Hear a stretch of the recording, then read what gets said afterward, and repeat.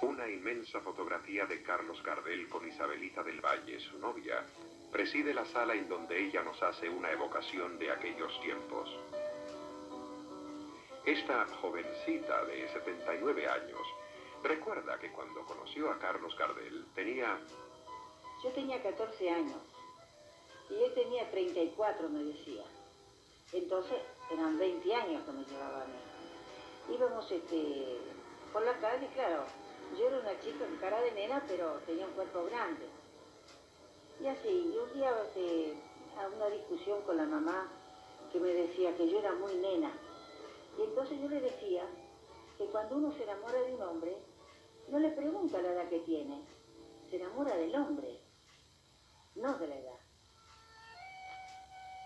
Y en verdad, Isabelita estuvo muy enamorada de Gardel. Y Gardel también correspondía a ese cariño. Estas fotos que ella atesora con cariño, junto a cartas y postales, son testigo de aquellos inolvidables momentos vividos junto a Gardel. Esta foto es, desde luego, la más querida. Es el último día que estuvieron juntos. La última foto de Gardel en la Argentina es sacada en el barco. Es una reunión muy linda. Entonces lo sacaron primero, después lo sacaron brindando. Entonces yo me ponía cruzando los brazos, augurándolo un buen éxito en Norteamérica y en Francia, donde iba. Es casi obvio preguntarle a Isabel del Valle cómo era Gardel.